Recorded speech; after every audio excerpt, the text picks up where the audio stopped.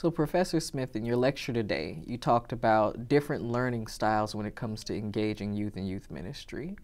You talked about having an audio learner, a visual learner, and a kinesthetic learner. What are some different ways to implement that in Bible studies and some ways to connect with those different learning styles when teaching Bible to youth? That's one of the worries of my students when I start talking about learning styles, and I talk about how important it is to try to touch on each one of the different learning styles while you are teaching a lesson.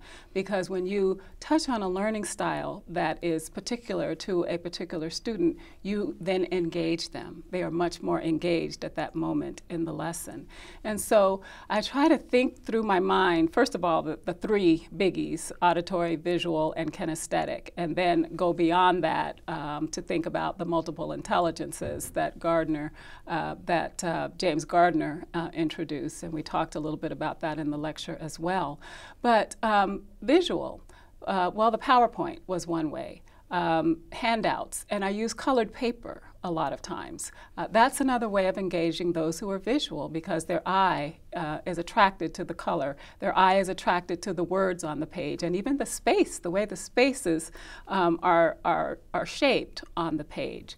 And so the visual learner is one where you're thinking about what are things that they need to look at. Maybe it might mean bringing in a picture. It might mean bringing in a map or a chart. That's how we engage the visual learners. The auditory learners, in the lecture today, I invited everyone to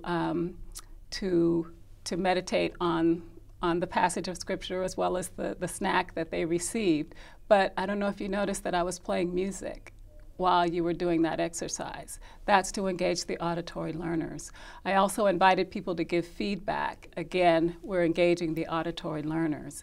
And so we don't always have to listen to music, but we can refer to songs. We can refer to phrases in songs that will engage the auditory learner.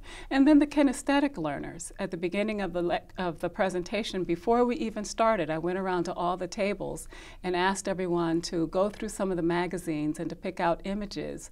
That's the visual as well as the kinesthetic, and to create a collage or to pull out images of what today's youth might look like. And so that engages the kinesthetic learners, having them stand up.